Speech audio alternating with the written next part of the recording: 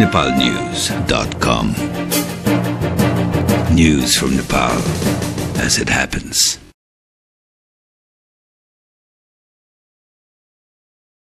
निर्वाचन आयोगले संविधान सभा निर्वाचन प्रयोजनका लागि मंगलबारबाट दल दर्ता प्रक्रिया सुरु गरेको छ।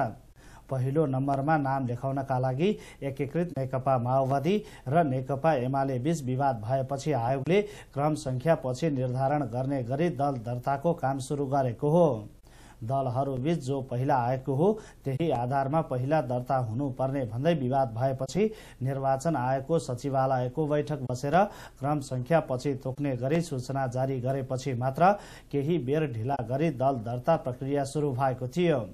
सचिवालयको निर्णयपछि आयोगमा आज नेकपा एमाले सुरुमा नाम दर्ता गराएको छ भने दोस्रोमा एकीकृत नेकपा माओवादीले नाम लेखाएको छ। त्यसपछि राष्ट्रिय प्रजातन्त्र पार्टी नेपाल र नेपाली कांग्रेसले नाम दर्ता गराएका छन्। राजनीतिक दलहरूको दर्ता गर्ने प्रक्रिया आजबाट सुरु भएको छ। त्यसै क्रममा हाम्रो पार्टी एकीकृत नेपाल कम्युनिस्ट पार्टी माओवादीले विधिवत रूपमा निर्वाचनको प्रयोजनको निम्ति आफ्नो दललाई आज यहाँ दर्ता गरेको छ।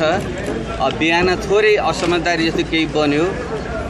हाम्रो पार्टीका केन्द्रीय सदस्य कमरेड विवेकको नेतृत्वमा हाम्रो साथीहरूको टोली बिहानै 5:30 बजे नै यहाँ दर्ता गर्नको निम्ति उपस्थित भएको थियो, तर गेटबाट भित्र प्रवेश गर्न दिएन।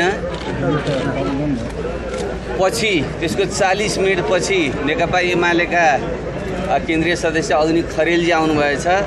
उहाँ अलि चिने जानेको व्यक्ति परेको हुनाले र उहाँले भित्री अफिसरहरूसँग भेटघाट गर्नुहुन्छ भन्ने कुरा गर्नुभएको हुनाले उहाँलाई प्रवेश गर्न दिएछ र उहाँ प्रवेश गरेर आइसकेपछि म अगाडि आएको भन्ने उहाँले दाबी गर्नुभएछ।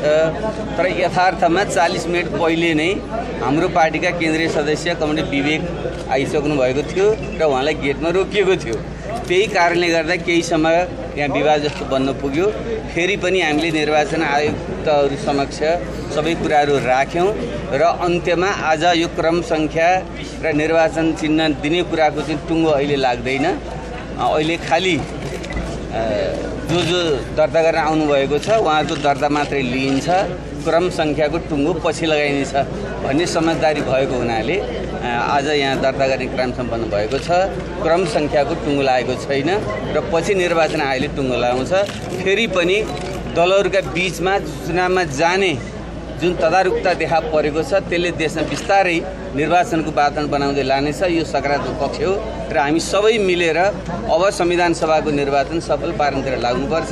यो आजको दर्ता प्रक्रिया सुरु भएको छ र नेपालका राजनीतिक पार्टीहरू निर्वाचनको निम्ति ज्यादै आतुरता प्रकट गरिरहेका छन् र यसलाई शान्तिपूर्ण रूपमा यसलाई सम्पन्न गर्नको निम्ति, निष्पक्ष रूपमा सम्पन्न गर्नको निम्ति अगाडि बढ्न पर्छ भनेर भन्ने माहौल चाहिँ यसले बनाउन खोजेको देखिएको छ।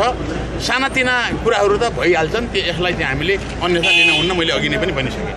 यसअघि निर्वाचन आयोगको दल दर्ता सूचीमा पहिलो हुने होडबाजीले गर्दा दलहरूबीच विवाद सुरु भएको थियो। विवादका कारण बिहान केही बेर निर्वाचन आयोगमा तनाव भएको थियो। तनाव जारी रहँदा बिहान 6 बजेदेखि नै कार्यालय पुगेका नेताहरू बीचको पहिलो हुने भन्ने विषयमा विवाद भएपछि दल दर्तामा ढिलाइ भएको हो। दल दर्ताका लागि बिहान 9 बजेबाट खुल्ला हुने आयोगले सूचना जारी गरे तापनि नेताहरू पहिलो नम्बरमा दर्ता गर्ने भन्दै बिहान 6 बजे नै कार्यालय पुगेका थिए। नेकपा एमालेका नेताहरूले भने आयोगको मूल गेट भन्दा बाहिर जो पहिले आए पनि कार्यालयभित्र नेकपा एमाले पहिलो लाइनमा बसेको दावी गरेका थिए भने यता एकीकृत नेकपा माओवादीका नेताले भने कार्यालय 9 बजे मात्र खुल्ने हुँदा आफ्ना कार्यकर्ता आयोगको गेटमा बाहिर बिहानै लाइनमा बसेको दावी गरेको छ। नेपाली कांग्रेस भन्दा राप्रपा नेपाल दल दर्ताका लागि अगाडि पुगेको थियो। प्रमुख दलहरूबाट दल दर्ताको लागि उच्च तहका नेताहरू निर्वाचन आयोगको कार्यालय पुगेका थिए। दल दर्ता प्रक्रिया सुरु भएको सम्बन्धी समाचार यति नै। nepalnews.com. News from Nepal as it happens.